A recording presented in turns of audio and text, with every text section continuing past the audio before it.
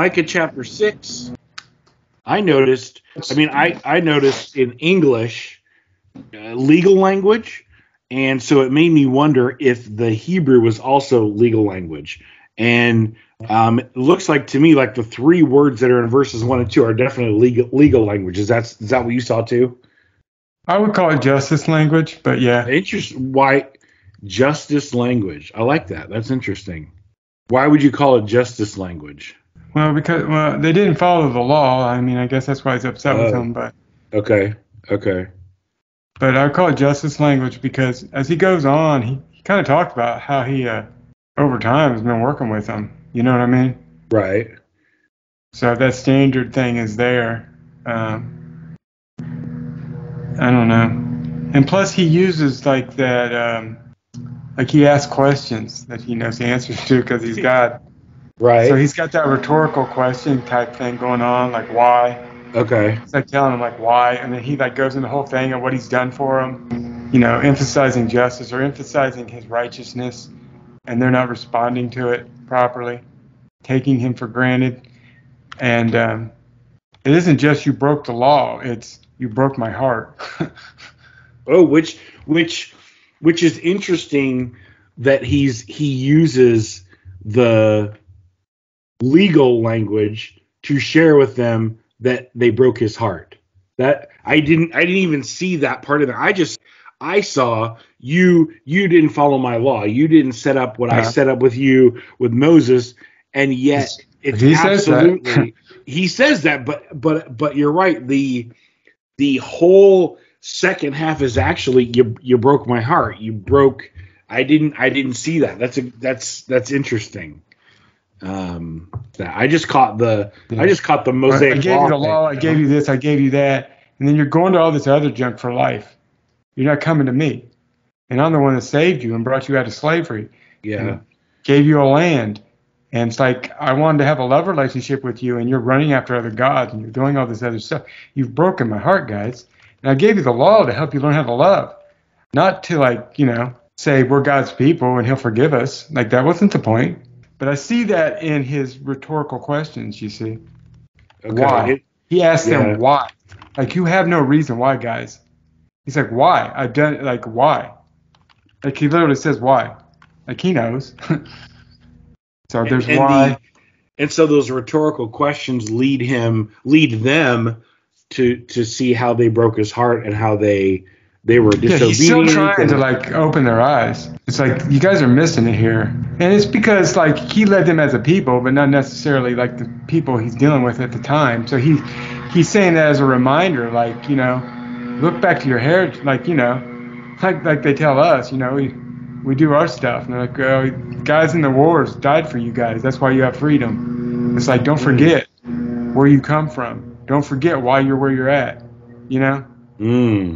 So, I mean, we can relate to it in terms of that, but, I mean, this is even more so, if you ask me. So we would call this justice language. The people are not following him, and yet God asks rhetorical questions that leads them to see that they not only broke the law, but they also broke God's heart. It's rhetorical questions that show the heart of God.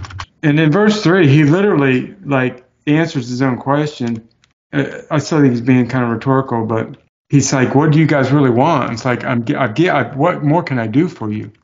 Like, there's nothing more I can do for you guys. Like, what more do you want? And he's like, and all I'm really asking you to do is to behave. Like, I'm just asking you to behave. Can't you just behave? It's like, even though you didn't behave, I still worked with you. It's like, can't you just behave? So I see that in there too. Yeah. And so he's still trying to I mean, he's only saying that to it's going to get hard now, guys, but I'm still who I am, right? Now, it's interesting in that he wants them to behave. He wants obedience. And yet later, he kind of expands more on that, like in verses 7 and 8 and 9. But because he says, they've left justice behind, they've left kindness behind, they've left humbleness behind, and he's like, you left reflecting me behind. And that's the part that I noticed a little bit later is that, but they've also just left behind reflecting him, and he's not okay with that. He's not okay with the rich men being wicked and the unbalanced scales and the and all of those actions that is obedience, but then it's also that they don't reflect him anymore. And I think that's what and you termed it as breaking his heart, and I was thinking they're just not reflecting him. And you're looking at it they're not. Yeah, and you're looking at it from more of God's like like heaven to earth perspective, and I was probably looking at it more from earth looking up to heaven perspective. And then in verses 11 through 12, like the bottom half of the chapter, just that he's going to visit on them desolation and destruction. It's everything that we've seen in Amos, everything we saw in that they were trying to avoid in Nineveh with Jonah. Like it's all the same. The result of sinfulness and disobedience is desolation and destruction from God. And I think the thing to take from that is one of the reasons I call it justice language is you hear this in like Revelations when they're singing and they're praising God and they're saying you are worthy, and like you're doing the right thing. You're doing like they're basically and they're singing and praising God, and He's like bringing destruction. And they're like you're doing the right thing, and that's what I hear here is God saying like why, like I've done everything for you. There's no reason for this misbehavior. And by the way, I will not uphold the wicked. Before he says he won't uphold the wicked, he always like says why or points out all the good he's done and how he's gave every opportunity.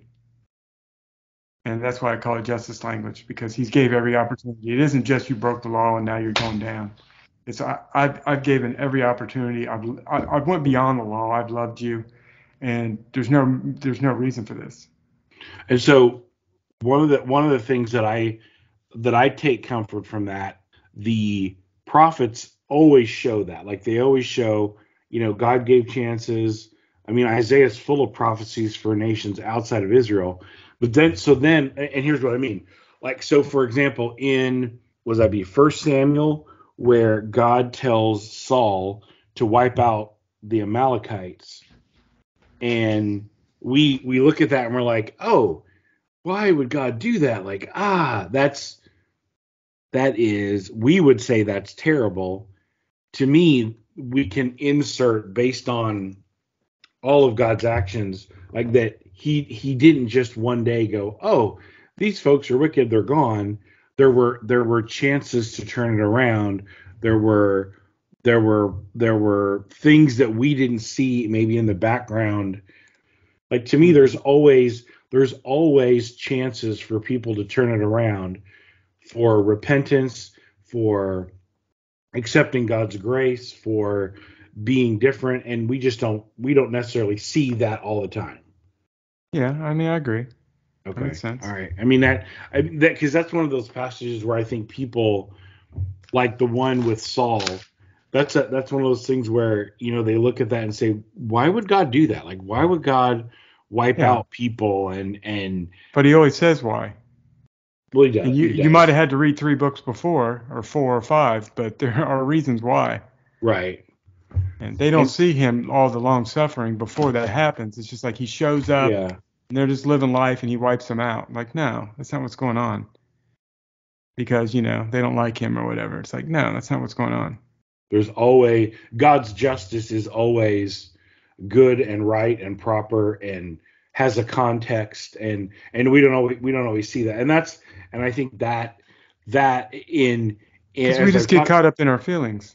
Yeah. Well, and as I've talked to people over the years, like one of the objections is like, well, God wouldn't do, the God I want to worship wouldn't do that. The God I worship, wouldn't wipe out an entire people group. It's a common objection that I've talked with people about. I mean, it's also in some things that I've read, like people believe that God is one God in the Old Testament and he's another God in the New Testament, because The God in the New Testament's all love and grace, and the God in the Old Testament is burning and war. But they don't see that, even in Micah 6, that this justice language leads way to chapter 7, which is God being gracious and saving, and even the chapters before, which talk about the Messiah who's going to come and save the people from their sins. I mean, we take this out of context, and it seems like God is complaining to the people, and he's going to destroy them, and there's no reason for it. And it's just, there's always a reason. There's always a God. There's always a good, righteous, just reason for God's judgment, and in the end, you have to accept that, and that's not always easy to do as a human being. I mean, Well, not easy but for me neither, but I mean, you got to look at it. And something like I made a video about that blog I did a few years ago about God's loss is the only true loss. yeah, Yeah, and I was saying in there, because we have our human perspective, we think about us and we think about our safety and security, and we don't want to suffer and all that, and we don't stop to think about, like, as a person how God feels. And it's like, and that's why I see that grief in his why. When he says why, I feel that grief that God is saying it with. He's not just saying why. He's not just yelling it why at them. Why, why? I'm going to hit you. Why? That ain't what he's doing. He's like, why? Like, guys, of all the people on earth, like, not you guys. Come on, not you guys. not I the let you people out that of Egypt. What are right, you not the talking people, about? right, not the people that I drew out of the nations for I myself. was with you. I was present when I did that. Like, he was present when he did that in the pillar, what have you. But he was present with them. No other people group had that. Yeah, Why? He's saying why? It's like he's speaking to all that. There's emotion in that, is what I'm saying. yeah, and so in 6:8, when he says, what you're supposed to do. You're supposed to have justice and walk in Mm-hmm. kindness and walk That's humbly right. with your God. He's like, This is you all I already. ask you guys to do is behave, and like you can't even do that. It's like, I'll carry the load, guys. Just behave. Like, I know you, and Mm, it's just hard. It's like, and we don't, like, we're just saying, we don't behave.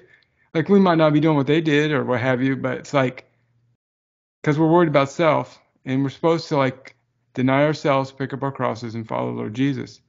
And we just can't seem to get our head around that.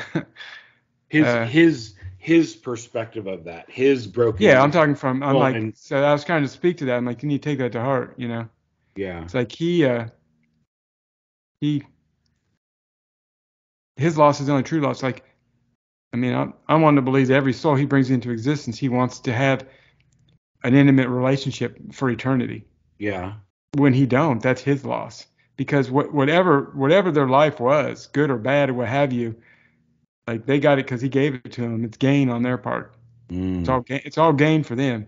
Well, and we don't And I often wrote think it down, of. but I didn't speak. You couldn't hear my emotion in what I wrote down. Yeah. Well, and even when we do not associate God with loss, like we associate God with helping us with our loss, but like you Yeah. said, like we don't And I'm talking about the associate. loss of relationship. I mean, he has a real loss of Mm, relationship. I mean, I'm sorry. I know people will be like, no, he's like, it's like, no, God's more real than that. God's just in my mind, God's more real now. I just don't buy it. Like, the no and no, no, like, no, he wanted a relationship with all of us, and all of us together. Like, he wants it all. He died for it all. I mean, in the end, he's going to be all in all. But what he's not in, like, is loss. It's mm. loss that he didn't intend. It's like, free will or what have you. I know if you don't, like, believe in free will in that way, you just dismiss that, but I do. So I don't dismiss it because my God has, like, real feelings. Well, immediately when you said that, I thought of the scene in Genesis where he's walking in the garden in the cool of the day, and then Adam and Eve are hiding, and there's a Hmm. serious, there's shame, there's broken relationship, and And that's what again, self is. That's what self uh, is for us. It's hiding. hiding. We hide Well, behind self. Well, and interestingly though, he asks a rhetorical question in Genesis, Yeah, where are you or who told you? And he's doing the same thing in Micah 6. he is doing the same thing He's asking rhetorical questions, which is reflecting the brokenness of his heart. because they Like sinned. that just like connected for me. Like right Oh when you yeah, said that, I'm like, no, boom, he's that's where I get it from. boom, like he's doing the same thing. That's amazing. No, that's where I That get it those from. I get it rhetorical from the Genesis questions. story. You get everything from the Genesis story. Well, Well, I I'm mean just that's saying. yeah, I mean I do. that's a complete like connecting of the dots that I just made that this rhetorical language in Micah 6 is the same as in the garden. Like it's God's way of sharing his broken heart with us. I mean, he was brokenhearted in Genesis. Like he like they went away and whew, And that's why that is Jesus says a deny yourself. Because self is like not the self we are in God, but just self. That's just our mask. That's just I heard a guy say, well, that's our fig leaf. That's what we're hiding behind. mm. It's how we dress up. It's how we carry ourselves. It's the show we put on for everybody else so they won't see our flaws and such. And in Micah 6, the legal language, he's presenting a case, it's justice language about his broken heart. The rhetorical questions kind of show the heart of God. And then so what like is the like overall in Micah 6, like what's the point? Like what's because I want to make sure that I get that. You know, oh man, what the Lord requires of you, but to do justly and to love mercy and to walk humbly with your Okay. God, which is what I just repeated. But you got to get self out of the way to do that. Well, and the point is he's trying to get them to get self out of the way. Well, Get I'm saying your that. I this. mean, I think he's just saying, he's definitely saying they're in trouble. They got no reason for their misbehavior. Or he's saying why. Maybe they got reason, but why? Right. Why aren't you just coming to me with this stuff, guys? Why are you going to, other gods or what have you? Why are you building relationships outside? And it's interesting you talked about the other gods because it says in there, I forget in which verse it was, about how they're like sacrificing. Maybe it's verse 7. Oh, Yeah, they're verse 7. going to meet They're their like needs. They're going to sacrificing other their children. gods. Yeah, they're like sacrificing their firstborn to other gods. Like And that's what he's saying. It's like, why, what? guys? Like, remember who I am again? Right. Remember who I am? The one that led you out? Like, what are you doing? Yeah. Because accountability to the other gods works a lot different than accountability to God. Once you sin, you want to hide from God. You don't got to hide from those other guys. They'll just work with you anyways. I mean, it's just the easy road. You know what I mean? I mean, why do people just like lean on, drugs and alcohol and broken relationships and all the stuff they lean on? It's just Yeah. idolatry. When you get down to it, it's idolatrous living. They don't even realize they're being idolatrous, especially if they're like just doing it on the side or what have you. And they still, love Jesus or whatever. These people will tell you that their God was Yahweh. Most of them, anyways. Yeah. No, they would absolutely. I I know mean, a lot of people. certainly I know a lot of people that say Jesus is everything to them. It don't look like it to me. I mean, maybe that's judgmental on my part, but they wouldn't do some of the stuff they do if he was hanging out with them, like in the flesh. They wouldn't do it. I'll just talk about myself. I wouldn't do some of the things and I'm not even doing anything bad. You know what I mean? in this Micah 6, like he's saying, he lays out this case, and the end result of him sharing the legal language of the justice language, sharing his broken heart, the idea is that then they would then deny the sinful nature, deny the idols, the Or spiritual they as a nation adultery, going forward, hopefully, right? That they would turn, repent, go back to him, and it's Yeah, and because he didn't say he's given up on them. He just said he's not going to right. uphold wickedness. Right. Well, and I know, and we know he doesn't give up on him because there is Yeah, chapter 7. Like chapter yeah. 7 is, Like he's I sending mean, help. right. He's going to the extreme measures, but he's sending help. Yeah. Like, and so that's interesting that I don't know. And I mean, they already though have the promise in, Yeah, 5, and even a little bit in 4 of the Messiah. Like the Messiah yeah. is coming, the righteous one, the awesome one, the one that's going to fix us is coming. So, um, it's just interesting how in the midst of God saying, I'm not going to uphold wickedness. He's got hope on either side, and yet we never see the hope. Usually, like we just see, oh, God is, or maybe others, or people who aren't believers see God as judgmental. He's wicked for judging people, and yet there's hope on either side. There's expectations on either side. I find that interesting. That Well, it's it's because it's not his lifestyle that we're focused on. It's like the good life in the here and now that we're focused on.